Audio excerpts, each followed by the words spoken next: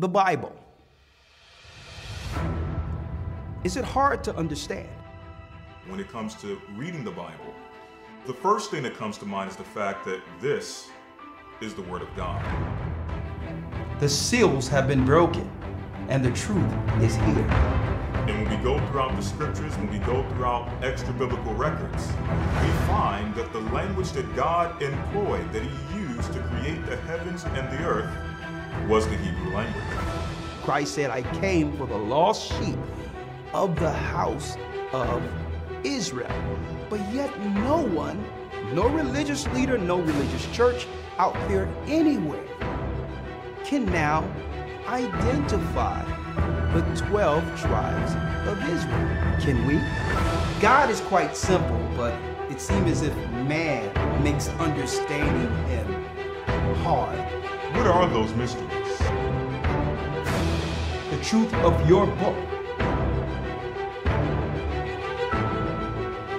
and the truth will make you free. The Hebrew and Bible Academy, you're invited.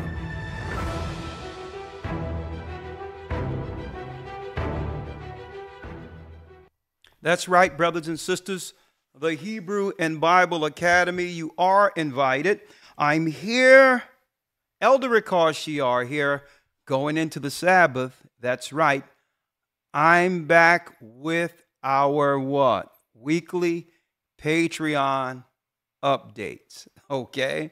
Of course, the holy days took up the majority of the 7th month, just like every year. Okay. We went from the memorial blowing of the trumpets.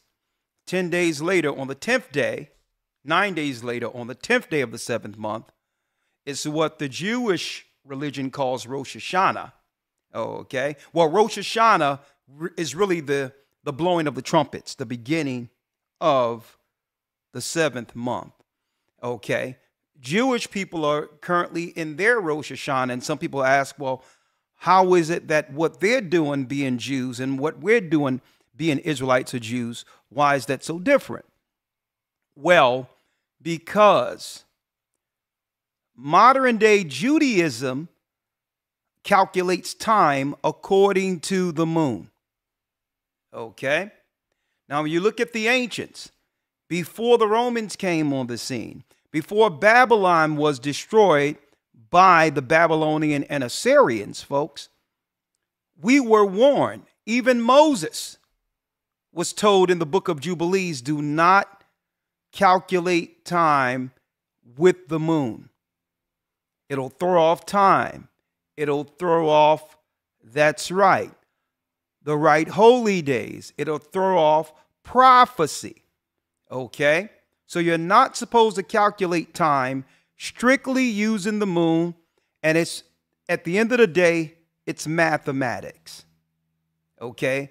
The moon come in 10 days early every year. Okay? Which means a lunar cycle is 354 days. All right? So think about that. If our so-called Julian calendar is giving us 365 and the moon gives you a 354 cycle, then that means the days and holy days will switch every year. That's wrong. And the Most High told Moses not to do that. Okay? So you wonder why they're doing Rosh Hashanah and we've been in our 7th month already. Well, because they're dealing with the cycle of the moon for the calculation of their holy days. That's why. Okay. Now a lot of people just follow the traditions of it. You have even, people who are secular Jewish people who don't follow the religion at all, but just deal with the traditional part of it and come together for the holy days or what have you. And some of people don't even care as long as they have an opportunity to come together with family. But all in all, you need to understand why our trumpets or Rosh Hashanah is entirely different when it comes to time. Okay? We're keeping the time before the Babylonians came in, switched things up, and then subsequent to that, the priesthood went off, okay? And our people began to follow the moon too. And this is why the Most High took down our priesthood. One of the reasons. Okay. So Noah knew, Enoch understood, even Moses understood that we were not supposed to calculate time according to the moon. The moon and the sun works in conjunction. That's right. The moon follows the sun through gates. That's right, for courses of time. All right. You cannot keep time with one hand. Okay. They must work together simultaneously. Moon follows the sun. All right. So I wanted to give you some insight to why, so that you are all not confused to why Jewish people are following days on a separate time, as well as Hebrews. Modern Hebrews, and it's not entirely their fault, began to follow the traditions of modern day Judaism when it comes to following the holy days. They walked away from Sunday worship, great. But what they didn't know is that they were following something else that was Babylonian. Even though you're calling it Passover, Feast of Unleavened Bread by name, so are those who are following it under Judaism or Jewish people. It doesn't mean you're following the day that was appointed by the God of Israel. Okay, hence the reason why we did give you a calendar to be able to calculate to get right back on time. All right. So I wanted to put that out there real quick. All right. And also, I will be teaching the secrets of the times in this academy. How to calculate time according to God, how to use the Bible so that you are not deceived, because there's many different ideologies and everyone sounds equally convincing. Most people sound equally convincing because their teacher taught them how to bring forth certain information, okay, according to that doctrinal structure, which is understood. So, but you must understand what's right, regardless of how convincing some may be, okay? Which leads me to our topic today, leaning into Patreon, okay? Avoid deception according to the Bible. All right. And I'm going to talk about that before transitioning over on Patreon, where we'll immediately begin to take phone calls leading into the Hebrew and Bible Academy week 1 that starts this Sunday, October 1st. All right. Now, why is it so important? I'm going to go into that in a moment. But in the academy, as you can see, I have one of the better Bibles out there. It's one of the best Bibles I've had.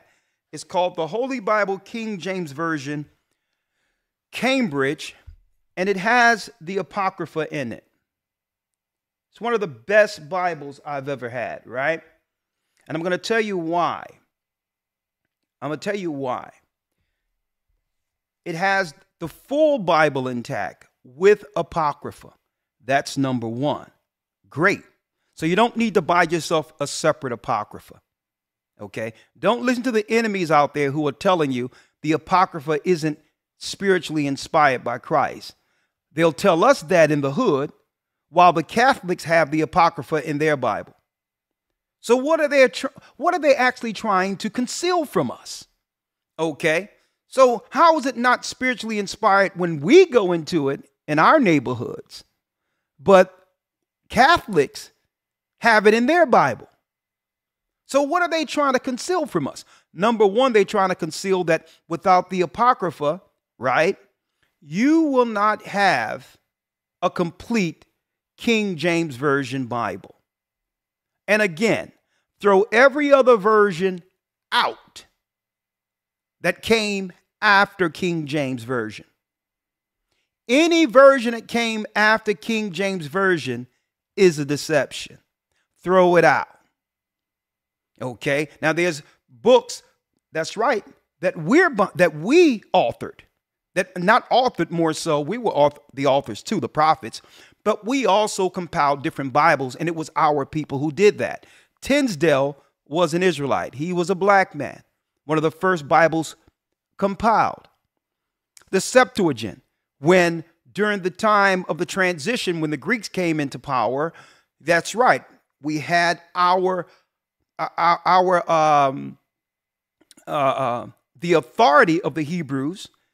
Okay, we began to translate that into the Greek so that the Greeks can get some understanding of our culture, history, and laws, and that's the Septuagint. So the Septuagint is good. The Tyndale Bible is good because it also breaks down other things when it comes to understanding that deception when they tried to put Ruddy or try to prove that David was a so-called white man in the later text. Well, in the Tyndale Bible, it tells you that King David was a brown-skinned man. Was a brown-skinned man.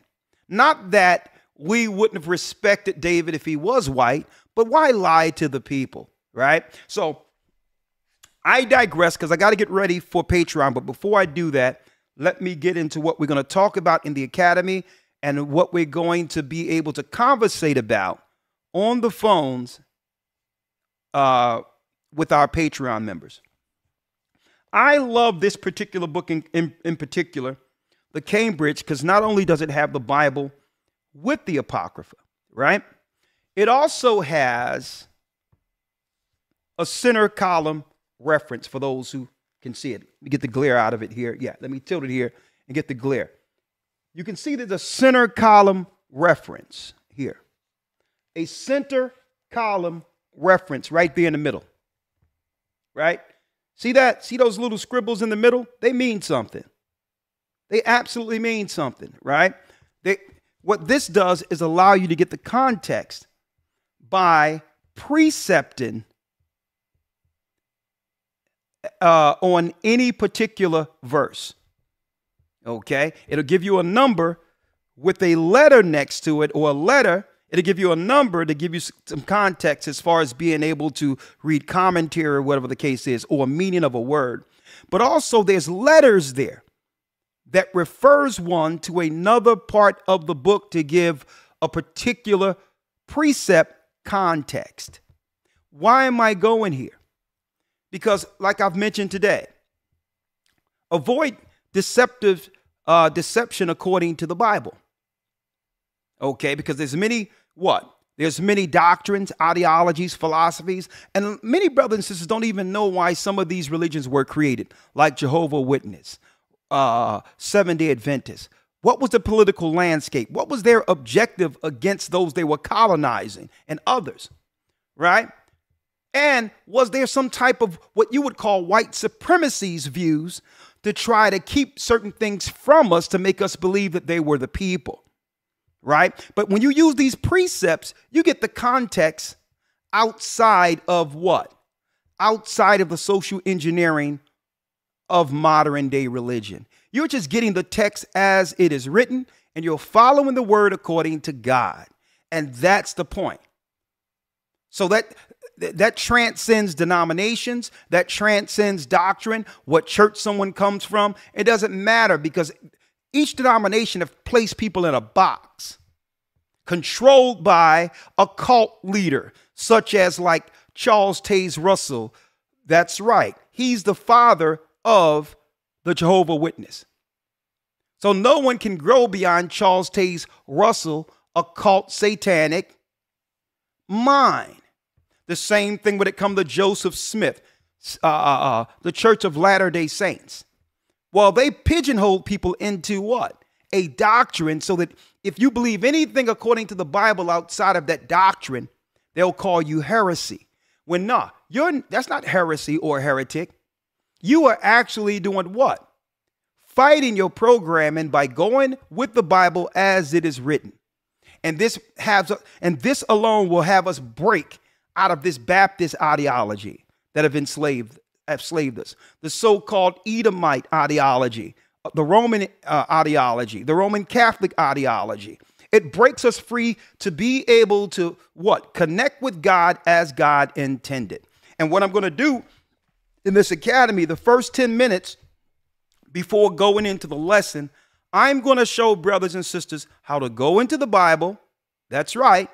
And break down and understand precepts. All right. Therefore, if you're reading the Bible, even without a teacher, it'll still give you some level of guideline to stay within the parameters of the Bible's narrative. First 10 minutes, how to break down precepts. I'm going to take a picture, show it up there, have it there, split screen. We're going to go over it. We're going to class in this academy. And it's not about you just following and learning from us.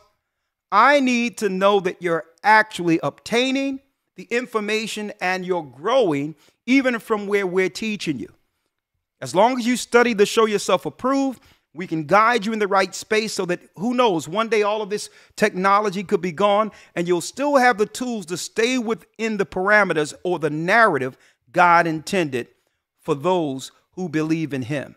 Okay? And it'll strengthen your understanding of this powerful book called the Bible.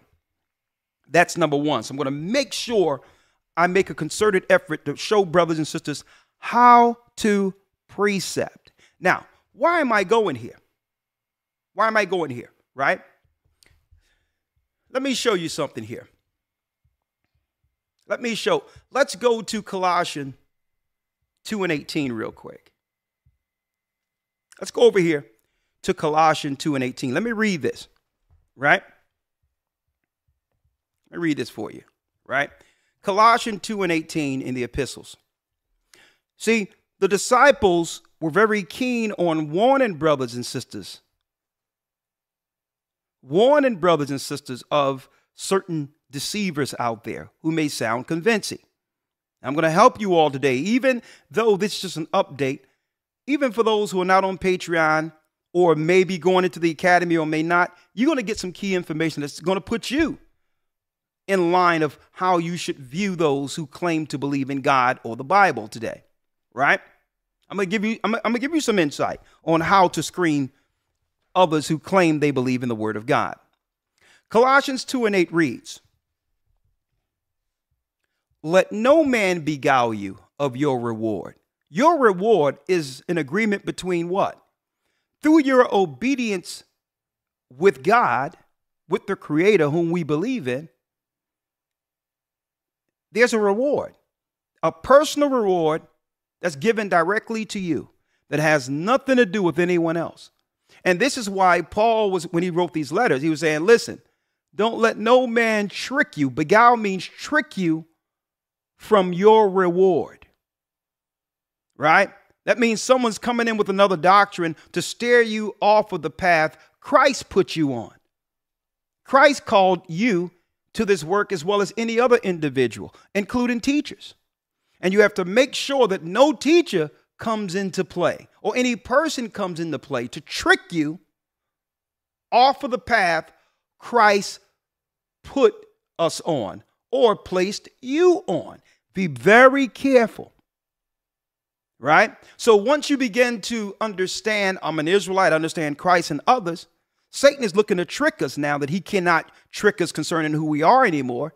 Through doctrine, he's going to try to frustrate us to a degree that what? We'll give up altogether.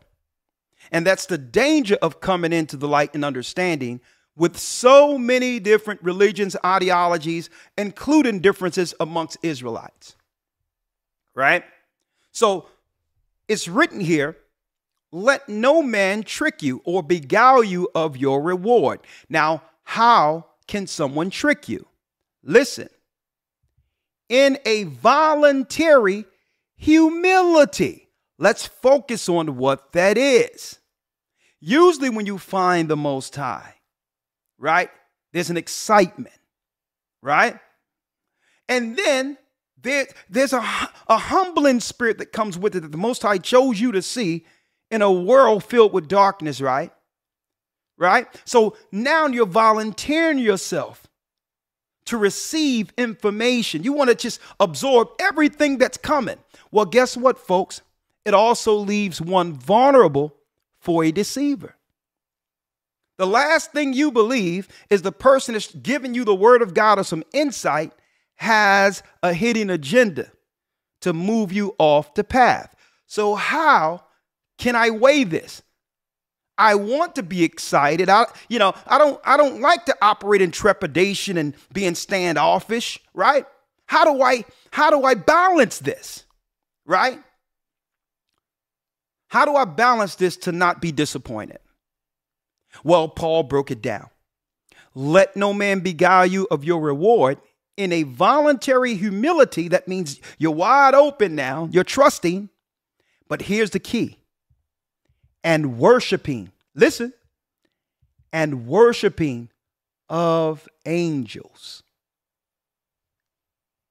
Worshiping of angels. That means they'll trick you. They'll make you believe you're following God, but you're really following some old ancient pagan religion, worshiping fallen angels, the gods of the Gentiles. And they'll trick you into believing it's the same belief and the same practices that the prophets did, that the disciples were a part of, that Moses was a part of. So you have to be tricked because what they're trying to do is have you follow who? Even Lucifer. Satan appears as an angel of light. So it's an involuntary worshiping of angels. It's transferring the worship and admiration we should give to God only to redirect it into following idols and the gods the Gentiles, that's right, that the Gentiles worship within the earth. So you have to be careful. You have to be careful that watch out for the involuntary worshiping of angels. Now and it says, intruding into those things which he have not seen, vainly puffed up by his fleshly mind. Because this is what makes people believe they're deep. If they're bringing some high level spirituality outside of the simplicity that was taught in Christ. Be very careful with word salad, how people try to make you believe they're deep in all that, because that's right, you haven't learned the narrative and or the principles that have you with the mind, brothers and sisters, to be able to discern. See? So how do you build that discernment? I'm going to talk about that in a second. Now, I'm going to give you an example. I'm an Israelite. I was excited. And listen, I'm not an Israelite according to religion. There is no such thing as being an Israelite or Israelite Hebrewism and all Israelism. It is no ism. We are the lost tribes of Israel. Okay? Now, that in of itself, when I came into the truth of who I am, still finding the truth, because you can know you're an Israelite and still not have Christ. All right? So that doesn't mean you're in the truth because you find out you're an Israelite. That's Christ putting you on the path to find him. Me becoming an Israelite was my path on that same road to Damascus, where Christ would intervene and say, even though you know yourself, I'm about to show myself to you. I put you on the road to understand you are an Israelite. But all of us must have that road, that road to Damascus intervention that Paul had. Because Paul thought that he had it all, being the son of a Pharisee, understanding the law, understanding the letter, but yet he was still destroying Christ's people. Why? Because that's right. He was under that involuntary worshiping of angels. That's right. He was under that old doctrine that have been hijacked by these other people and thought he was doing right, but at the same time, he was destroying Christ's church. Right? So I'm giving you some examples now. When I was a Hebrew, right? Well, I am a Hebrew, but when I first learned, let me correct that, right? We used to have a thing where at the end of every class, we would stand up while the smoke and incense was going up and pray to the four winds of heaven. We would turn around one side and pray to the angels to either side. I thought nothing of it. I thought it was the regular thing to do. It must be in the Bible somewhere, until I found out that the Most High destroyed a king for doing the same thing. worshiping angels. That's right. At the four winds of heaven. There was a king. That's right. In the Old Testament, the Most High took out for doing the same exact thing. Okay. That's involuntary worshiping of angels. The four winds work for Christ. They work for us. They minister unto us. We're not supposed to reverence them individually and do prayer to them. But back then I was so excited about me finding I was an Israelite and this, that, and the other. I didn't realize that what? We were being taught to worship fallen deities. I went to a teacher one time and said, I love how you link up precepts, even as I grew as an Israelite. I said, and I asked questions, how do I increase my connection, my spiritual connection with the Most High? And I had a high priest tell me, even though there's only one high priest now, anyone who say they're a high priest is a liar. Okay, Christ is our high priest. That's it. And he told me, take the six-pointed star, the Star of David, he told me at that time, and place the six-pointed star at the four corners of my house. Everywhere, every direction, put the six-pointed star. That's what he told me. And I'm like, what does that have to do with me studying and growing myself? But, you know, I end up forgetting, I didn't do it because I thought it was weird. Right? I'm like, listen, I'm talking about how to connect according to the word. He says, take some six-pointed star and put it on the four corners of my house. Folks, I come to find out that's witchcraft.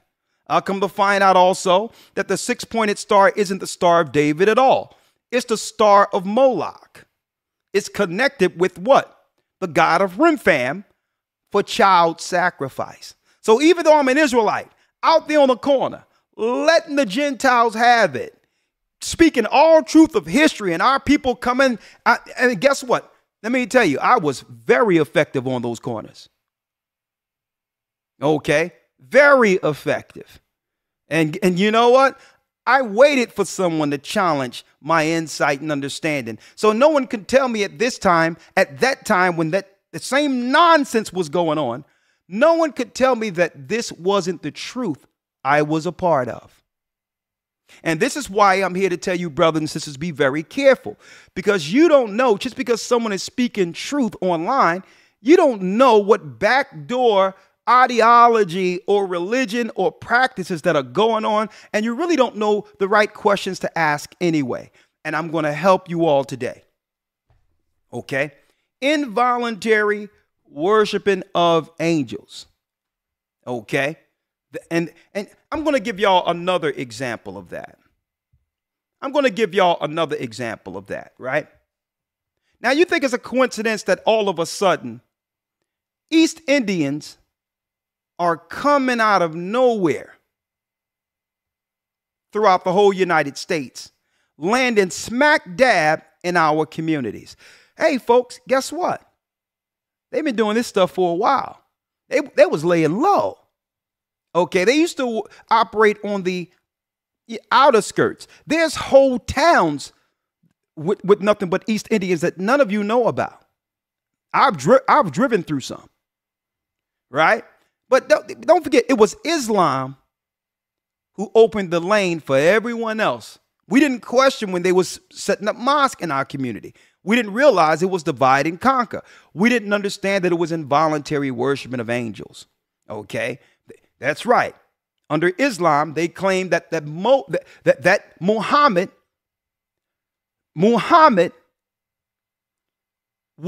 had an interaction with an angel. See these things connect? Where Paul said you better watch out when they talk about this angel stuff. Involuntary worship of angels, folks. And I'm going to give you an example. Islam was the first one who opened the lane, but they had a plan. At the same time they were doing that, they were trying to stave us off, arrest us. They were trying to keep us from understanding who we were, while incentivizing satanic evil religions against us behind our backs. under multiculturalism, they started financing these top druids, witchcraft, witches, and warlocks to come into our community and to utterly, spiritually decimate us under multiculturalism. Black and brown and all this minority, when their plan was to decimate us, what? Spiritually. Get us out of this book. Now, I got folks, don't worry about it. Patreons, I'm going to be with you, but I want to talk about this. I'm going to show you how they did it. Involuntary worship of angels, fair use.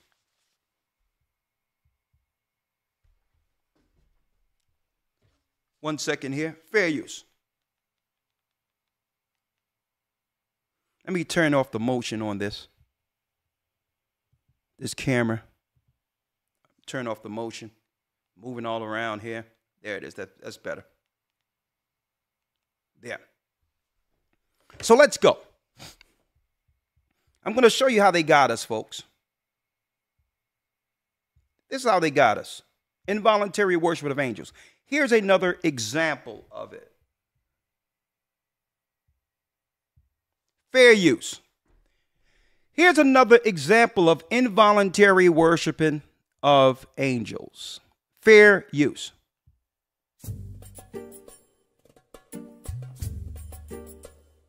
Hinduism is the ancient religion of India. It's the third largest religion in the world with over 1 billion followers. And the majority of Hindus, and this is educational purposes only. Fair use. do live in India, which is the only Hindu majority country in the world. For many people, it's very difficult to understand what Hinduism is, because in so many ways, it is more like a disorganized religion than an organized religion. Hinduism has no founder. It has no common language, no common deity, no common scripture, no common ritual.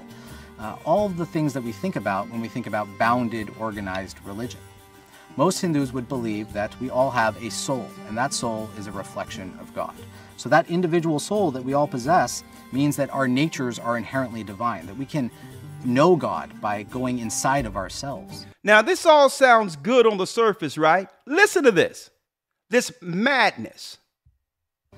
For Hindus, the soul is reincarnated over many lifetimes, and the goal of Hindu life is to achieve liberation from this cycle of rebirth, liberation from the cycle of suffering.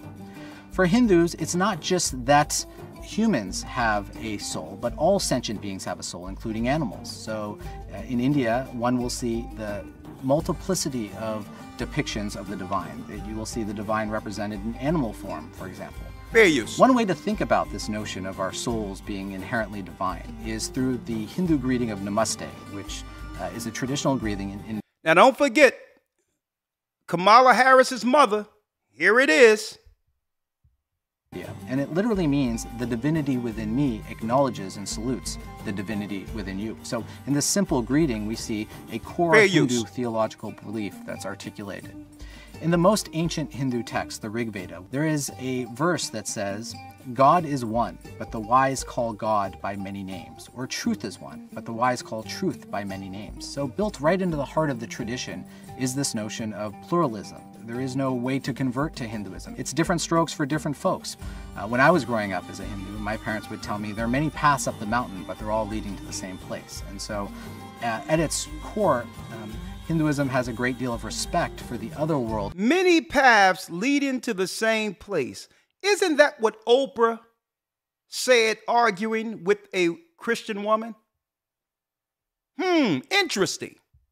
Religious traditions and recognizes them as equally legitimate paths to understanding ourselves and understanding God.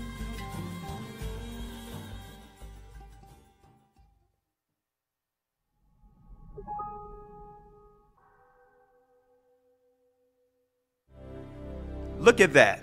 Hi, YouTubers. I'm excited to give you an update about our own YouTube channel. Look at that. She came in initially with a predominantly black Christian backing and following. Even the movie she played in initially had a backdrop of slavery, Christian, the black church. switcheroo. Folks, this is where she was the whole time. They just needed to package it in a package our people would accept. Involuntary worshiping of angels. And involuntary means what? You begin to sway people strictly by pandering to their emotions. That's another way. Here she is. Now, what I want to show before I go to Patreon. Involuntary worshiping of angels. Hindus, right? It all sounds good. The Vedas are made of the Red Veda, the Samaveda, the Vajraveda, the Atharvaveda, right? Let's go down here real quick. Let's go right down. Let's keep on going. Check this out. Hindus worship many gods. Gods and goddesses, folks, are names for angels, fallen angels. Hindus worship many gods and goddesses in addition to Brahman, who is believed to be the supreme God force present in all things.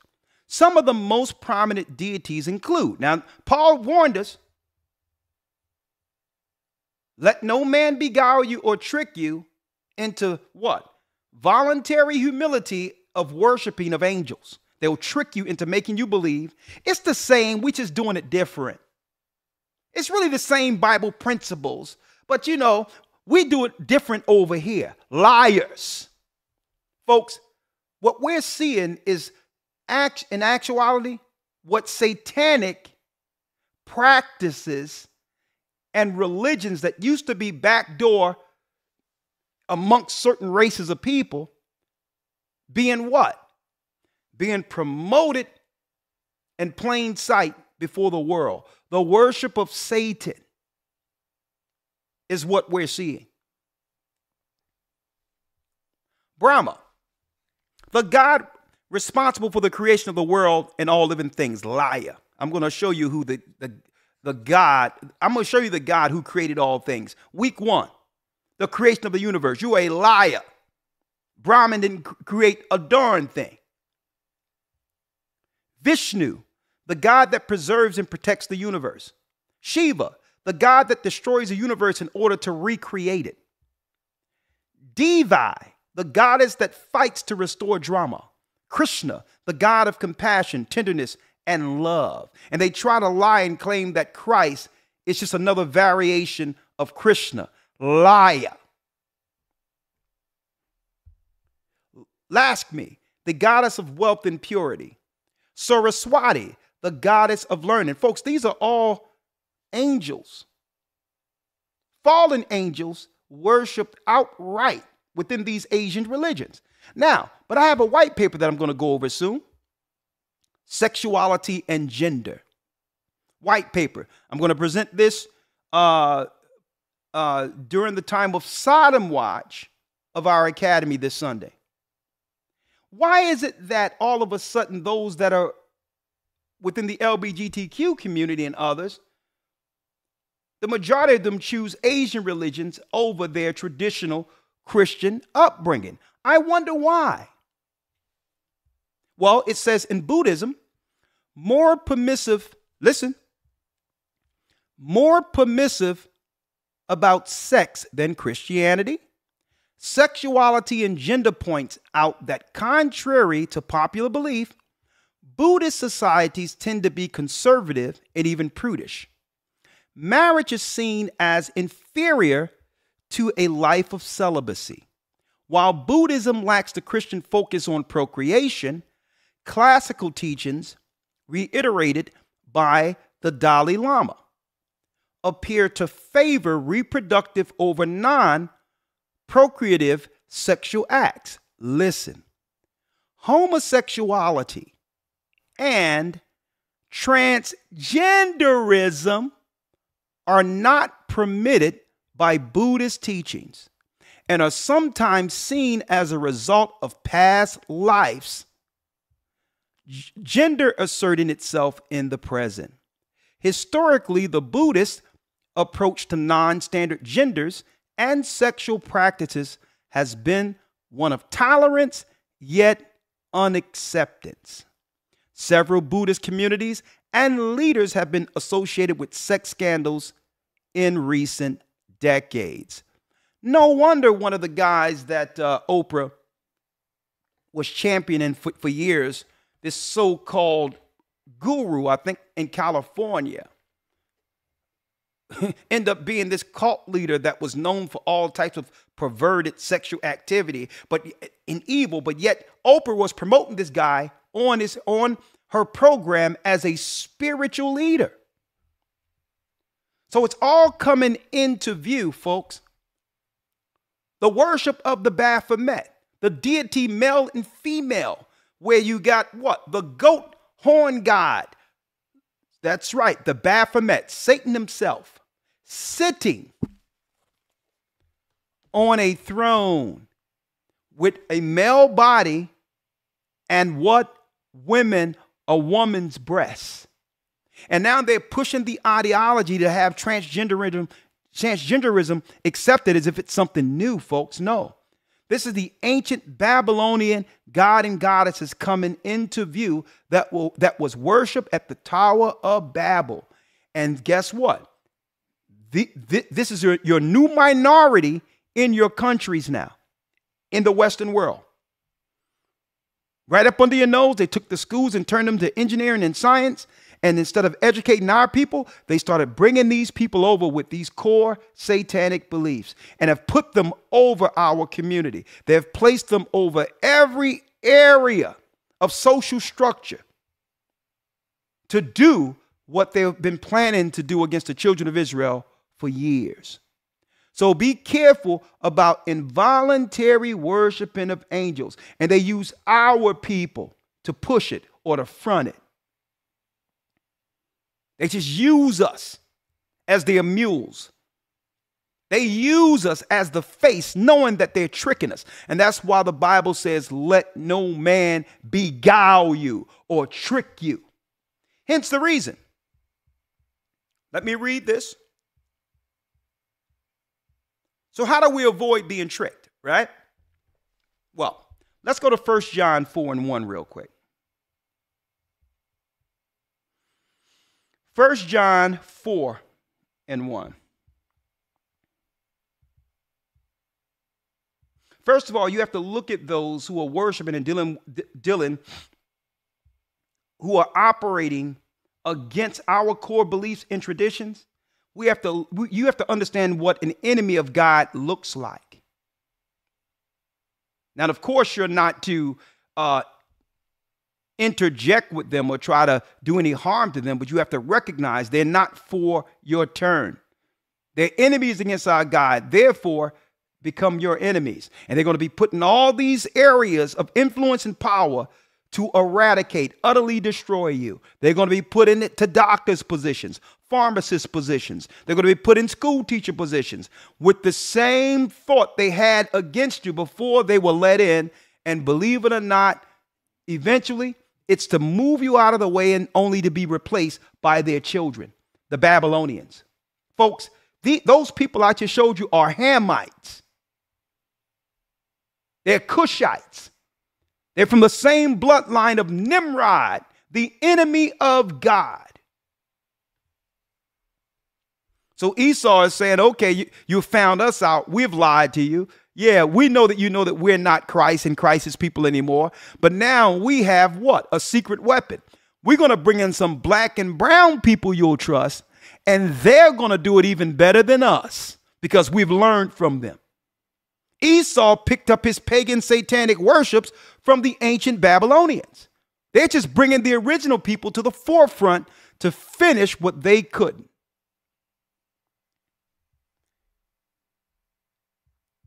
First John 4:1. Let's read it. 1 John 4:1 reads,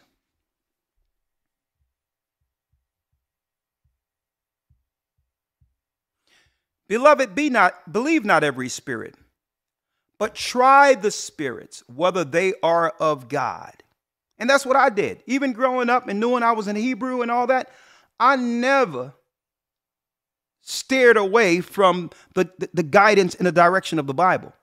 When someone said some nonsense, I don't care how believable they were or what rank they were. I respected their rank, but you weren't going to have me go contrary to the Bible. When I seen the Bible says that he destroyed a king for praying to the four winds of heaven and voluntary worship of angels, I stopped turning around worshiping the four corners. Okay? Nix that. I don't care what your rank is. I don't care who you think you are in God. I'm not going to disrespect you. I'm not going to curse you out. I'm not going to say anything. I'm going to respect your rank. If you tell me to do something for the embetterment of me and my family, and it's right according to the word, I'll listen. But you're not going to have me turn around and pray to angels. See? And that's why the Bible says, and a lot of brothers and sisters don't know, that this practice isn't just Hebrews. Witches and warlocks does this. They do this. And a lot of our people learn, believe it or not, some Jewish mysticism that's mixed up in a lot of what we call Hebrew Israelites today, and you have no idea. So this is why Paul said, believe not every spirit, but try the spirits whether they are of God. Because many false prophets are gone out into the world. So you got to know how they wield this book and understand how to deal with these precepts so that you can be able to what? Filter everyone, anyone, through what the word of God says. Okay? Anyone. And that's what we're teaching people to do. That's what I'm saying. Listen, look at the doctrine we're teaching and see if it's not the doctrine that's contained in the Bible. Period. And do that for every, this is how you know you're in the right spot. Somebody come up some nonsense with a 6-pointed star and you know it's the star of Moloch. That lets you know this person don't even have the insight to actually Google the 6-pointed star. They're so closed-minded and stubborn. Instead of admitting that they're wrong, they'll die on a satanic hill, literally. You can Google the 6-pointed star and it'll tell you have nothing to do with David. But I digress.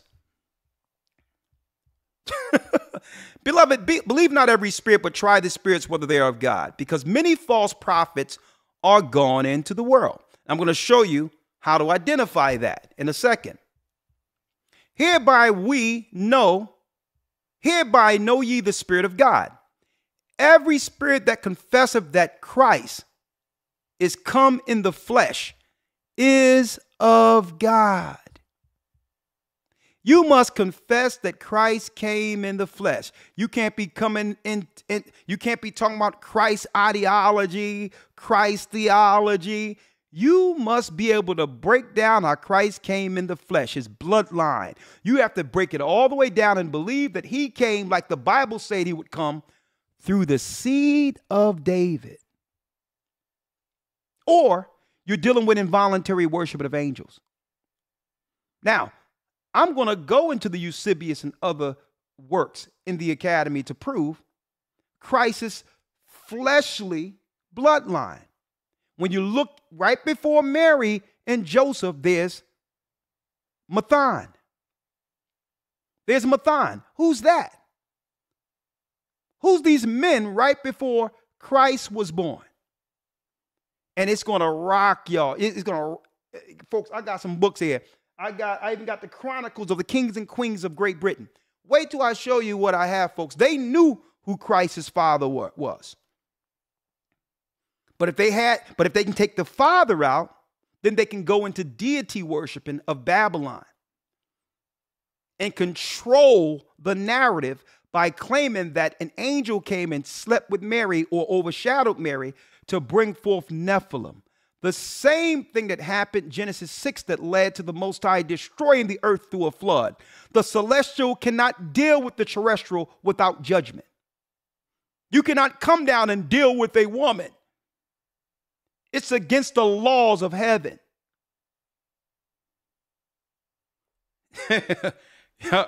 Every spirit that confesseth that Jesus Christ is come in the flesh is of God. If you're trying to say he came some other way, you're dealing with involuntary worshiping of angels. And every spirit that confesseth not that Jesus come that Christ has come in the flesh is not of God. And this is that spirit of Antichrist. Anyone that try to take out the Father's bloodline that leads to promise connected to Christ, he's telling you this is who the Antichrist is. What people are pushing this.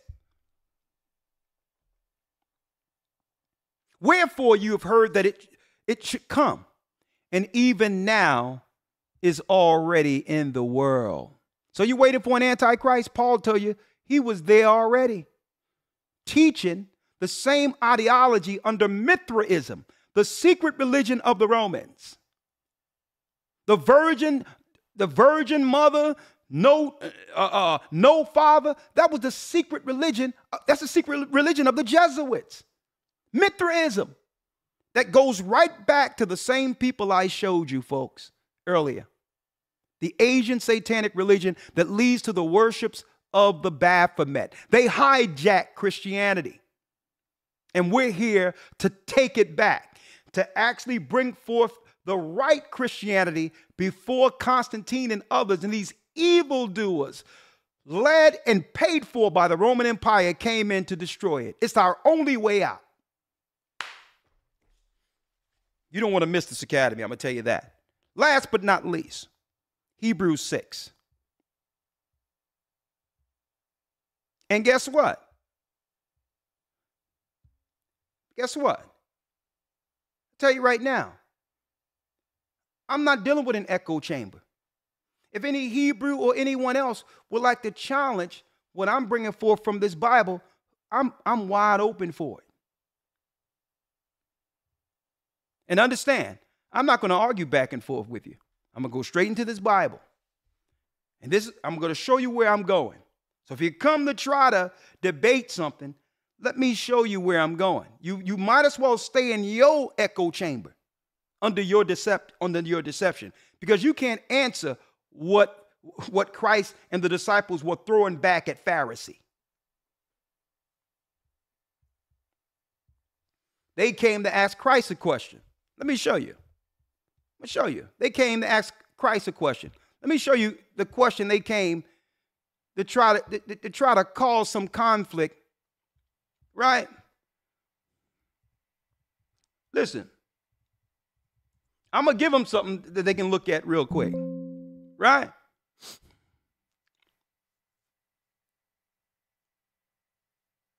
Right?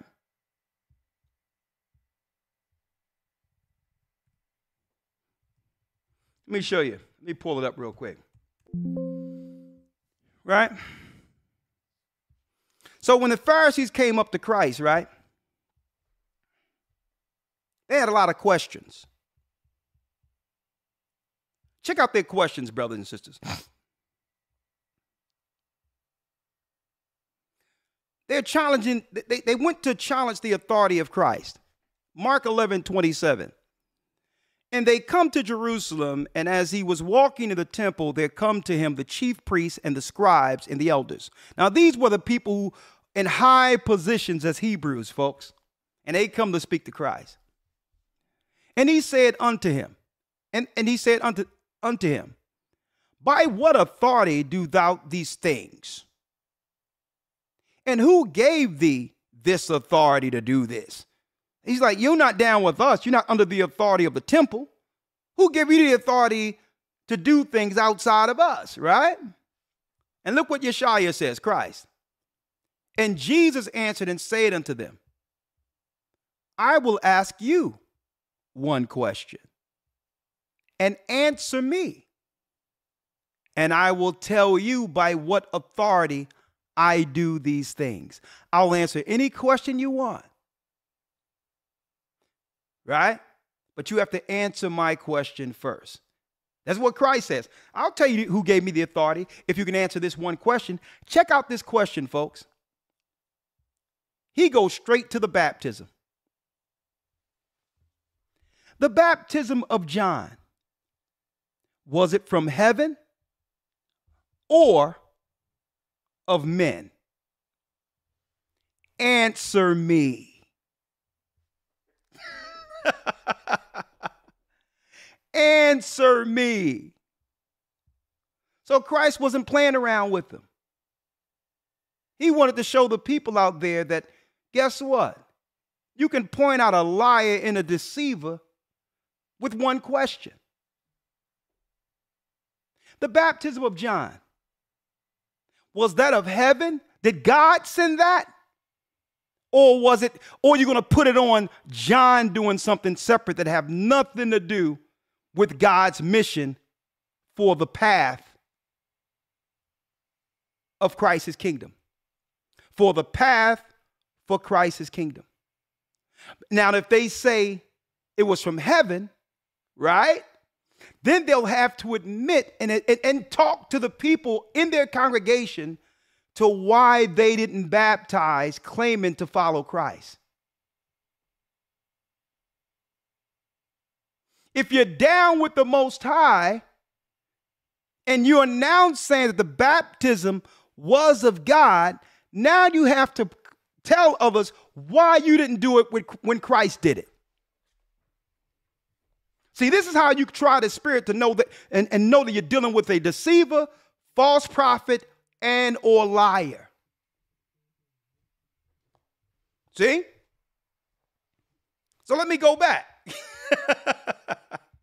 Let's go back.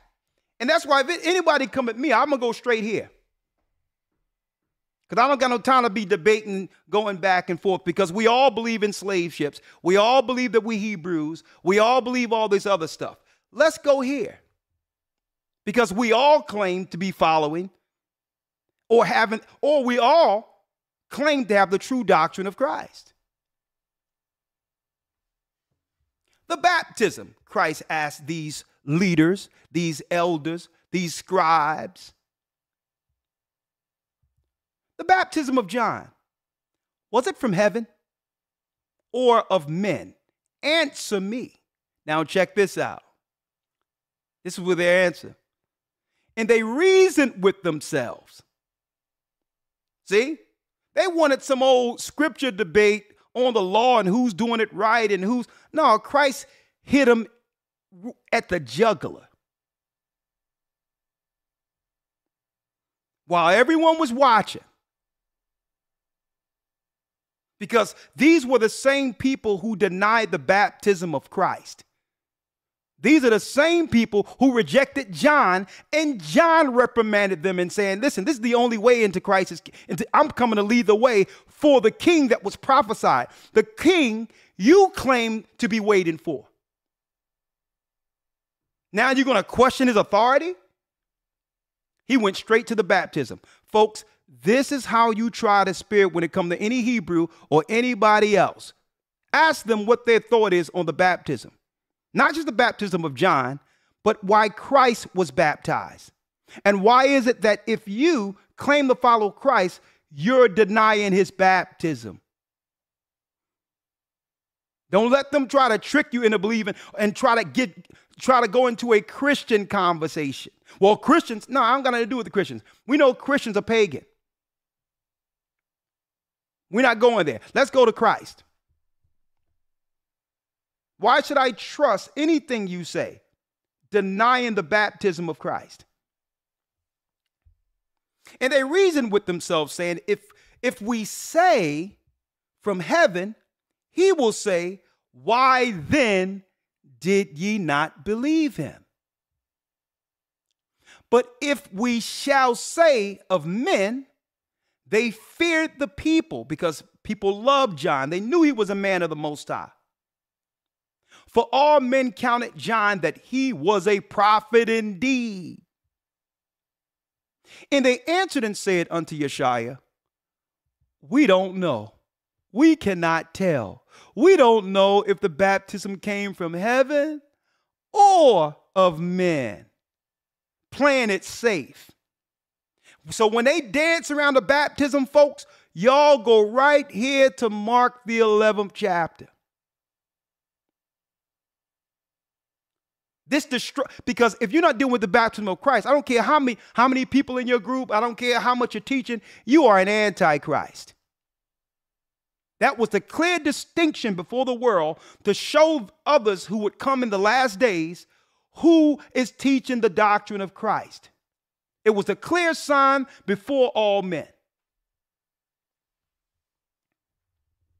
And they answered and said unto Yeshua, we cannot tell. Plausible deniability. And Yeshua answered and said unto them, neither do I tell you by what authority I do these things. Christ was like, get out of my face. Y'all not down with the kingdom. Y'all just dealing with the authority and the position in a proud manner to claim to be Hebrew. Huh? So that's why I can open it. You can say whatever you want because I'll stick with the scriptures. If you try to dance around and try to claim that baptism is reading the word or following the law, listen, you'd be better off doing what the scribes did right here and say, well, I don't know. Don't make yourself a liar. And that leads me to Hebrews, the 6th chapter. How do we try the Spirit to know if it's of the Most High? Well, Hebrews 6 tells us this. Therefore, leaving the principles of the doctrine of Christ, which means the disciples, when they set up churches as apostles, right? They left a foundation of what? Doctrinal necessities.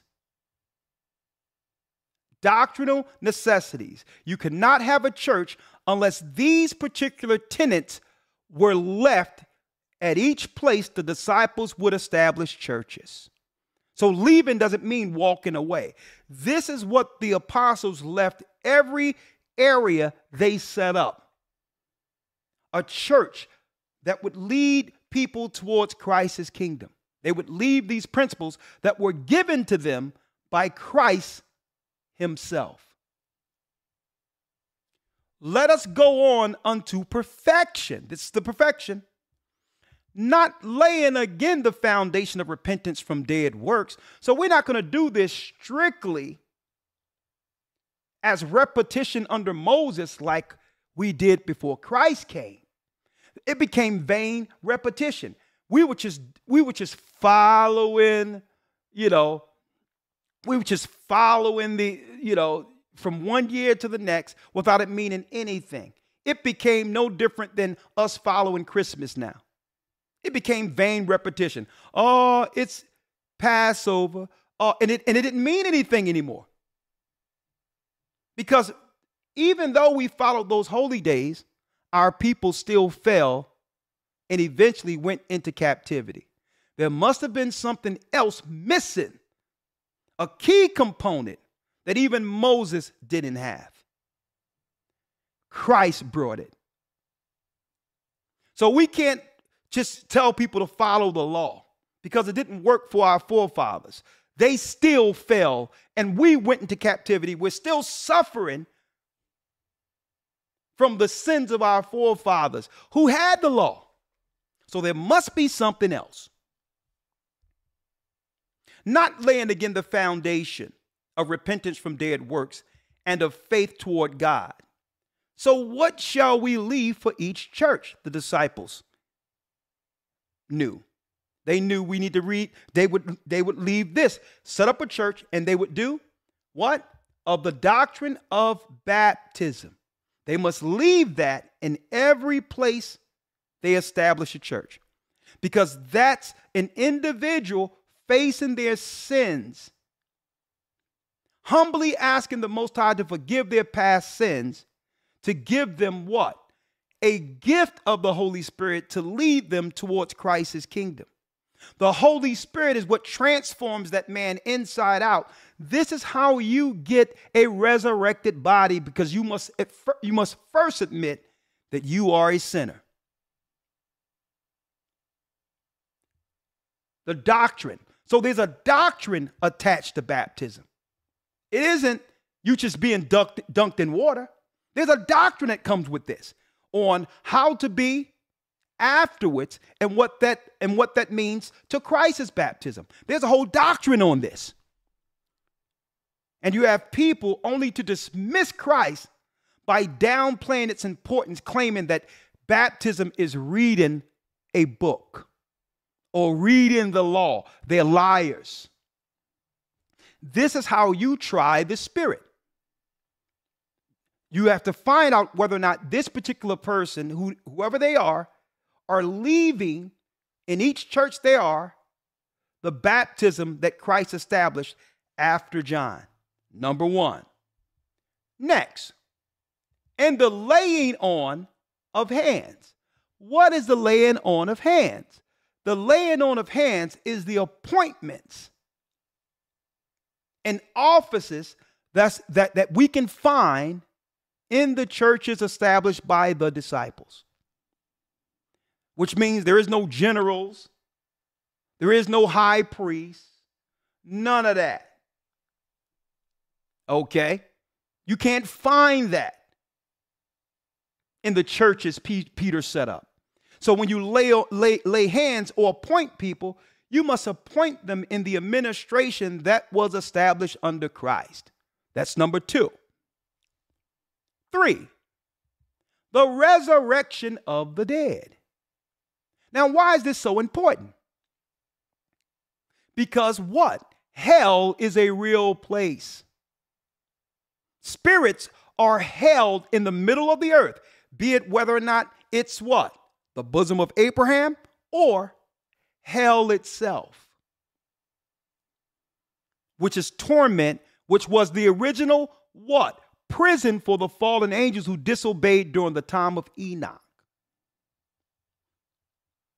So we must teach the truth of resurrection because Christ went into that area 3 days and 3 nights in the belly of the earth to take power that Satan had over that realm, to one day release the souls back in the earth, into our realm for the final judgment. When he come, the righteous will empty the bosom of Abraham. That's the resurrection that all the righteous look forward to, seeing the saints who have passed, seeing the new form of our family members. Because what? The Most High Spirit is within all of us. There's no such thing as dying permanently. Your spirit passes from heaven into earth. Then it passes into, that's right, after death, from earth into a resting place, Hades or the bosom of Abraham. So if you're teaching people there is no hell, how can you teach the resurrection? You got people teaching that the resurrection is when you found out you were an Israelite again. You resurrected. Nonsense. Resurrection is what Christ did when he was in the earth, dead for 3 days. It's what happened during the week before Christ died. When Lazarus' body was stinking in the grave, and eventually the week leading up to the Passover, Lazarus was sitting down at meat with Christ. This is talking about having the power to release the souls from the past that have died. That's true resurrection. And you cannot get that spirit unless you receive the Holy Spirit through baptism first. You will not live again if you deny the baptism of Christ. Because even Christ told Nicodemus, he told him straight out, unless you be born of the water and the Spirit, you shall in no wise enter into the kingdom of heaven. And Nicodemus was a what? High priest who knew the law. Resurrection of the dead and what? And eternal judgment. All of these principles I've just broken down must be left. You have these principles in a church, that's a true church according to Christ, period. The offices that the disciples set up, the baptism first and foremost, and the offices, be it elder, deacon, bishop, whatever the case is. These are the offices that were set up that delineated the Hebrews who are in Christ from other Hebrews that were out there. You have to make sure you keep the Sabbaths. Make sure you keep the holy days, because the disciples kept the Sabbaths and holy days. And I'm going to prove that too. When I go into modern day Christianity within this particular, guess what? They burned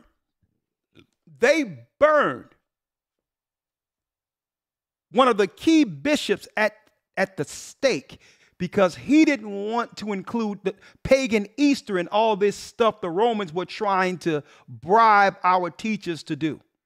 And they killed the man for standing up for the Passover. The church is supposed to keep the Passover. That's the memorial and remembrance of Christ's death. And guess what? You cannot really keep the Passover if you don't follow Sabbaths. Because the Passover falls on what? A Sabbath every year. And eternal judgment. What does it mean, eternal judgment? Well, this is what it means, brothers and sisters. Eternal judgment is the final judgment. When the fallen angels, who the Hindus and others, and the Esau and the pagan idolaters, and even Islam, they are pagans too. This is when our God judges the gods they worship. The final judgment is when our God sent Christ to judge the fallen gods that have destroyed us within modern day religion. Okay, I'm about to go over into Patreon. Let me give you the announcement for the Hebrew and Bible Academy for those who would like to be a part of that. It starts Sunday, October 1st.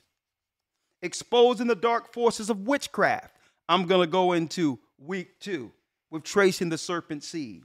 The power of praying and fasting. How to do it. How did Christ how did he teach us to fast and pray? We're going to use him as the example. That's going to be a week 12 teaching when I go into Who's Christ. Fasting and praying. And how did the disciples fast and pray? We're going to break it down. How to connect to the Father. Even when the book is closed, there's ways of fasting and praying in order to do what?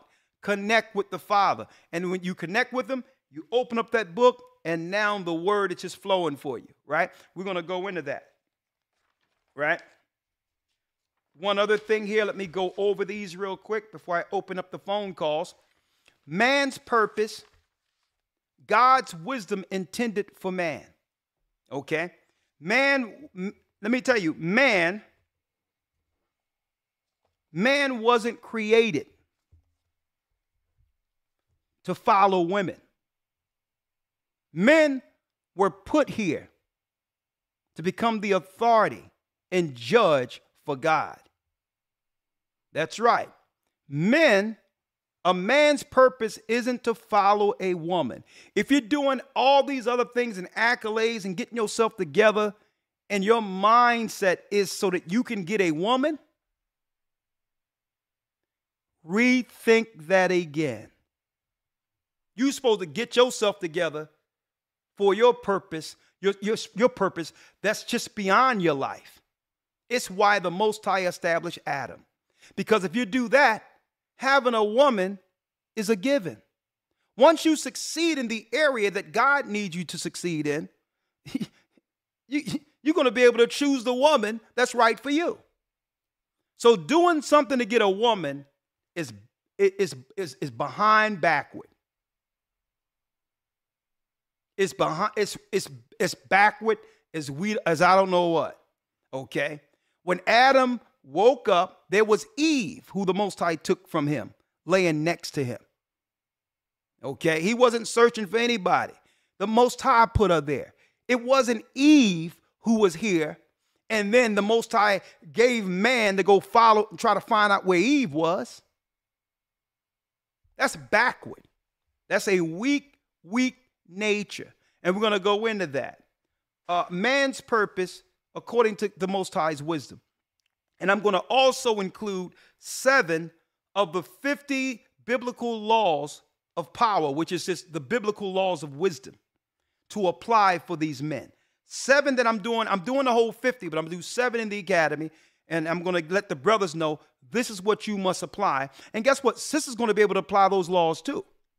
But all in all, when I focus on the man's part, I'm going to give you all the seven laws of wisdom, because there's a lot of men walking around in this earth without fathers. And because of that, they've taken on the nature of what? Their mother. It's unfortunate. They've taken on that nature. And they deal with conflict resolution through their emotions. Well, if you got the wisdom that Solomon had, that can actually supplement or be there as a guide to fix that. So now you deal with deal with issues logically according to your wisdom and not your what? Carnal emotions. Okay? Women are different. The Bible tells you that women's sorrows will be multiplied. So sometimes women go through all types of emotions to come to solution. That works for her. But no, that's an uncomely behavior for a man. A man is not going to supposed to go irate in his emotions to come to a conclusion. That's the nature of a woman. And and guess what? It's not her fault. Women will cry and go through all that, but they're just trying to get to solution. And sometimes it works for them. They cry, they go through certain things, and then other people come in and help because they understand what? She's like a damsel in distress. And this is how women have learned to do what? To receive answers, to get the outcome they want. That's a woman. That's a very negative behavior for a man. And you seen your mother do it growing up and you thought it was natural. No, it's not natural for a man. There's nothing like a crying, begging, and a man operating like a woman when it comes to conflict and solution. Usually a man who's solving problems, you don't even know it because he's silent. He's thinking. He's thinking before he's acting. And I'm going to go into that. Man's purpose, God's wisdom intended for man. The purpose of a woman, the Holy Spirit. How to apply the law of Moses through Christ. Because you have even Hebrews and those in Judaism. Y'all got that backward. You can't just say follow the law, and not understand that the law must be followed through Christ. The Christians got it wrong because they think grace means not following the law at all. That's where the modern day Christians are wrong. They think grace means I'm sinning, let me sin on purpose and Christ will cover that. Well, we're going to fix all that. Christians are wrong and even Hebrews are wrong when it comes to this. Even those in Judaism are wrong. You must understand the law through Christ. And I'm going there. That and more in the next Hebrew and Bible Academy. And we're going to jump right in week 1 with teaching brothers and sisters on how to link those precepts. Now, what am I talking about today? Today on Patreon. Well, let me show you one of the most dangerous, as far as society is concerned, one of the most dangerous black woman on earth. One of the most dangerous black women, on earth. Dangerous. I mean, the powers that be can't stand this woman. Folks, and I'm not talking about Candace Owen. I'm talking about this sister right here. Dr. Stella Immanuel. Let me go there again. Dr. Stella Immanuel. Throw Oprah out. Let me tell you. Health, faith, freedom. This sister is who the world power who's trying to push stuff against our sisters, against our families. This woman is a eugenics stopper. This woman right here is a eugenics stopper. She understands eugenics. She understands how they was targeting our people and how they're going to make us sick and all that. Let me tell you. And her health tips are absolutely amazing. Well, we're going to talk about her before opening up the phone calls on Patreon. Okay. You can be a loyal Patreon member. Folks, it's only, $5 monthly. It's very cheap. Go to Patreon.com/agathering144. Thank you, brothers and sisters, for holding out while I was dealing with my respite for almost a month, being in the 7th month with tabernacles and everything else. Thank you for that. But I'm back on the horse today. We're going to open up the phone calls and get ready for this Sabbath, but I'm going to jump right in to Patreon. Thank you, loyal Patreonies. We're going to talk about this and then open up the calls like we do before every academy. It's what?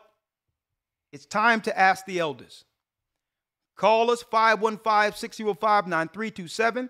I'm jumping right into the phone calls right now. Our loyal Patreonies, let's go. Let's go.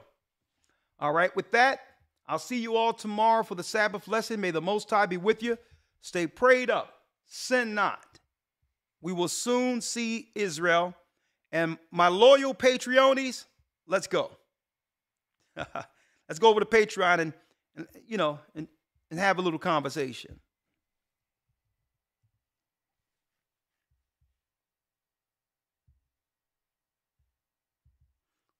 Again,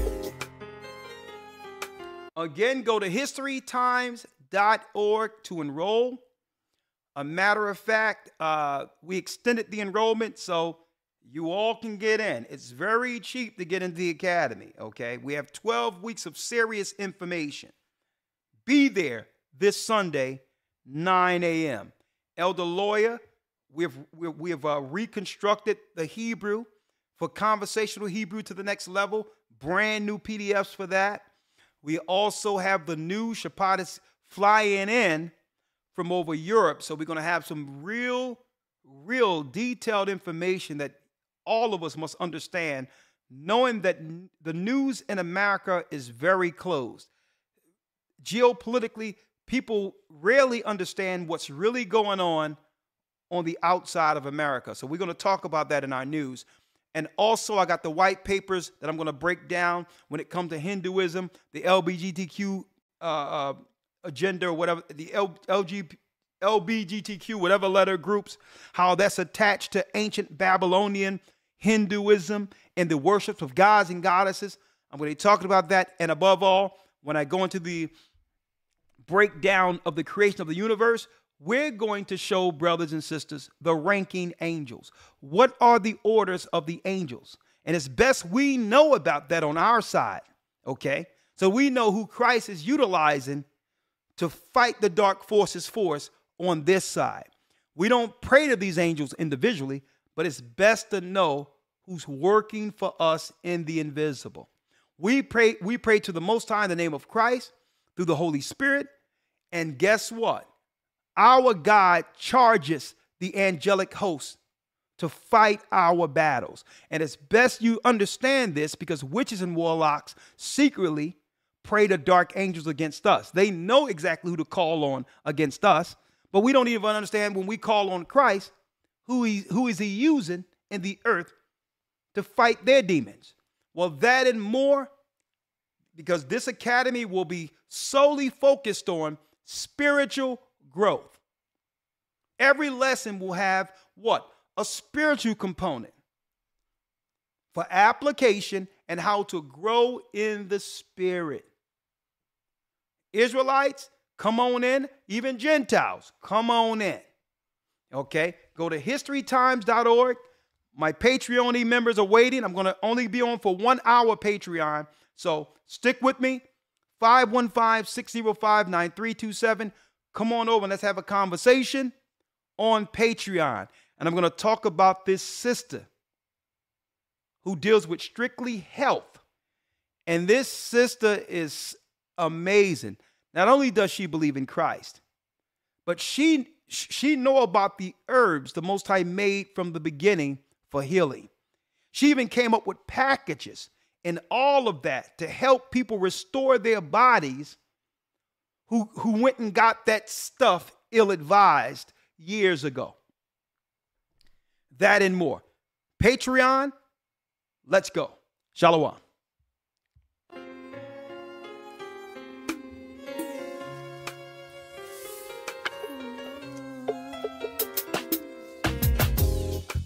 The East is where we're from. The 12 tribes of Israel. In 721 BC, the Assyrian king, he took us down, we fell. With a great escape, we went through the Euphrates. The Lord held the water still. To a land where no mankind dwelt, we went. The 12 tribes of Israel. So we be Manasseh, the Cubans, Ephraim from Puerto Rico, and Valley from the arms of Hawaii. The Lord is calling back Israel. Zebulon from Panama, Gad, the North American Indians, Simeon, the Dominicans. Our highest gathering in Israel. The Arabs and Africans told us. At gunpoint. Together our wives and children then sold us. In the belly of these great ships we traveled in fear. By the rivers of Babylon we found our brothers here. A high gatherer. Asher in Colombia. Reuben from Australia. Issachar, the Mexicans. A highest gathering